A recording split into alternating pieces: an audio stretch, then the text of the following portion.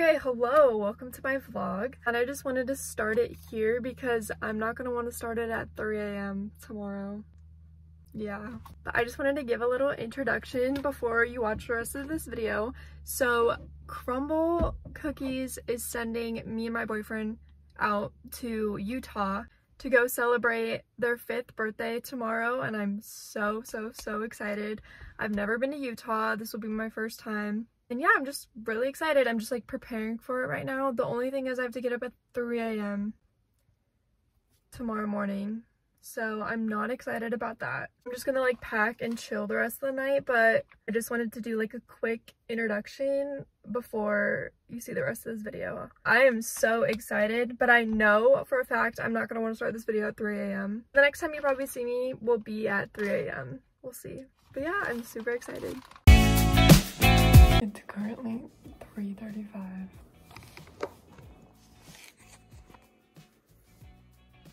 And we're leaving for the airport. It's way too early for this. Oh my dear. And do you find it terrifying?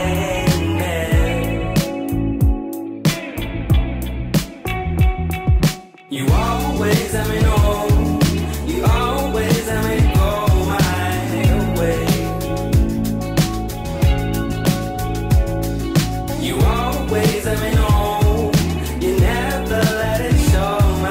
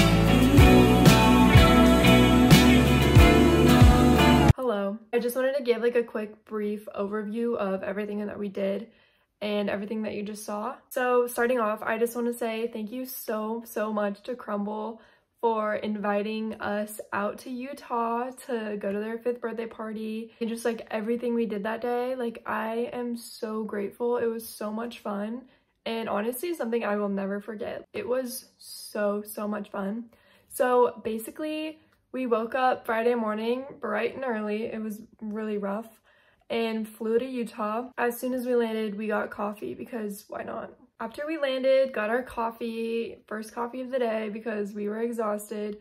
We took an Uber straight to Crumbl headquarters and oh my God, it was so cool. So they basically just gave us a tour of the whole place and that took forever. I think the highlight of that tour and like being there was seeing the testing kitchen. That is so cool. Like that's where they come up with all the flavors and make the cookies and everything. And we did get to try a couple new cookies and very good. And then after we finished the tour, I'm not sure if I showed this, but we did go to Sodalicious because in Utah, soda is like a really big thing and they have multiple like soda shop companies everywhere. So I ended up getting, okay, I'm not really a big soda person, but if I'm gonna drink soda, it's gonna be root beer. So I ended up getting like root beer with toasted marshmallow and it was really good. It was just very sweet and it was basically like a dessert. Like that would have been so good with ice cream as like a little root beer float. But I mean, it was fun to try. And after we went there, we went to lunch at Kitchen 88, which honestly, really bomb food. Was not disappointed. Love that. And then after lunch, we went to Dutch Bros because we were exhausted and needed more coffee. And also some of the other influencers we were with have never had Dutch Bros before, so it was their first time. And then after Dutch, we drove up to Park City, which they had the 5th birthday party at Utah Olympic Park, which was really cool because they had the 2002 Winter Olympics there. So that was really fun to see. It was so pretty, but it was also freezing. Like, I was so cold. It was like 50 degrees and it was so windy. It was fun, but I was freezing. It was so pretty. They had zip lining and tubing and an alpine slide. So as soon as we got there, we ended up going, you took like a ski lift up to the alpine slide. And honestly, we were like, oh, the line's not short. Like, we'll have time to do everything. And the line literally took like an hour and we were all just like standing there like shivering. It was so cold. But once we finally went down the alpine slide, which was fun, I've always wanted to do one of those, so I was really excited. After we went down there, they were starting like the Crumbl talent show, which was really fun. A lot of them like could really sing, like they were talented. And so yeah, by the time we were done with the alpine slide, like I think we only had like 20 minutes left to like zip line or tube. So my boyfriend and some of the other people went tubing, but I was like, I'm freezing. I'm just gonna stay down at the bottom of the mountain. So I went and got food. It was so good. They had a bunch of food trucks, but I ended up getting Hawaiian food, which was really good. And yeah, we all just like sat there and ate. We hung out, took pictures in front of like all the Crumbl decorations and like the signs.